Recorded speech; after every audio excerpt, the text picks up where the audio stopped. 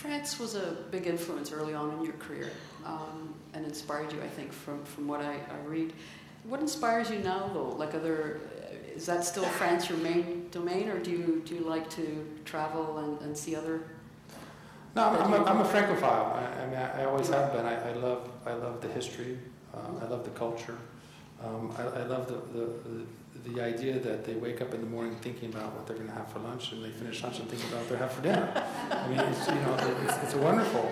I love the idea of the streets, the market streets. I love the idea of the roving markets. I lived in Paris for a year and a half, and food is such an important part of that culture, and it has been for a long, long time. Right. But really, what attracted me to becoming a chef, more than anything, I think, was the lifestyle. One book that I remember that I received at a very early age, and I was already cooking, but never had the idea of becoming a chef. Received Great Chefs of France. I don't know if anybody remembers that book, but it really tells the story, I think, of about 7 or 8 of the great French chefs: Alison, Michel Gerard, Paul Bocuse. You know the names. And what really resonated to me was their lifestyle. It wasn't about the recipes. Of course, they were part of it. It wasn't about the restaurant, but of course that was part of it. It was the lifestyle that they lived, the camaraderie, the history, the connection with the farm, the connection with their suppliers, the associations and friendships that they started to have with their guests. I mean, all that was just, I thought that was just amazing. That was just magnificent. What kind of career you could have that you were totally absorbed in and had to be 100% committed to. And it was cooking, it was running restaurants. And as a result, you had some pretty good mentors. You had Guy Savoy and Roland Hennin as well, and they played a big part. Can you tell us a little bit more of that part and the role of mentors? Yeah, well, the role of mentors. There's a lot of young chefs here tonight. It's certainly very important. I mean, I've had so many very influential people in my life. Certainly my brother, my mother in the beginning, of course, who really taught me, about awareness and paying attention, detail. It's all in the, you heard that phrase over again. It's all in the detail. Well, guys, it all is. My work ethic. I was a woman who was. I was young when my parents divorced, and my mother went to work, 6 days a week, and raised 5 boys and a young girl on her own.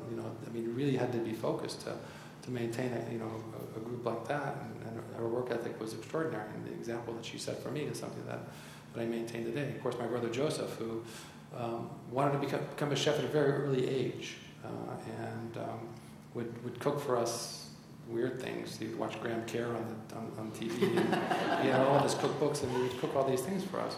But when I actually started to cook, he was the one that taught me how to make hollandaise sauce. And it was such an important moment in my life, and something that I really appreciate was doing that over and over and over and over and over again, because that's really how you become good at something. It's all about repetition, and there's so many.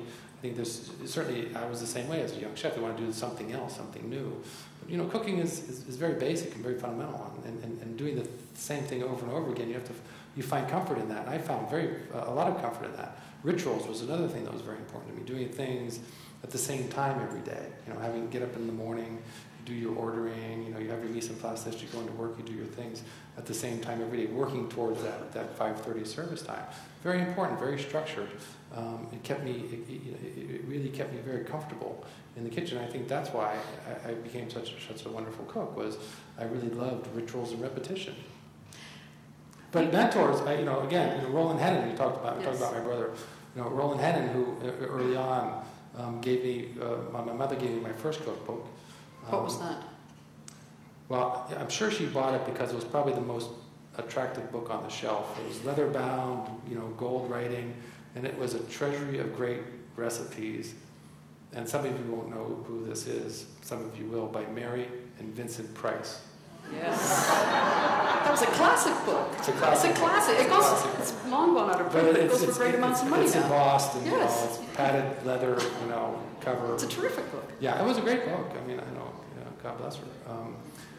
And Roland Hennin gave me my second book, which was the book by Ferdinand Point, which really kind of changed my life, and that was My Gastronomy. My Gastronomy. And it was such an important book because I realized, after a while, the stories in it are very compelling, and the stories are my favorite part of that book. And there's some really, really great stories in there. And then the recipes aren't really traditional recipes. It's a narrative on how to do something. And the genius in that is that whatever skills you have when you first do the recipe result in the quality of the execution of the recipe. So it's actually your recipe. It becomes your recipe.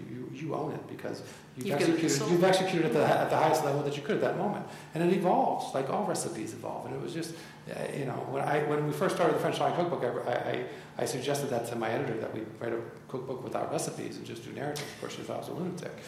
But it just goes to show you how far we've come, or how far we've regressed, is that we have to have, recipe, photo, recipe, photo, recipe, photo. We have to be told exactly what to do.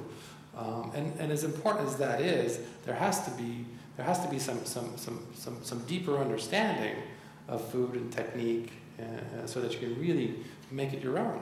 And that's such an important thing. And that's what Ferdinand Point's book really taught me, was that recipes, and that comes from the quote that you which we didn't bring the book up here. I'm going sorry, to bring the book up as a need prop. my security blanket. Oh.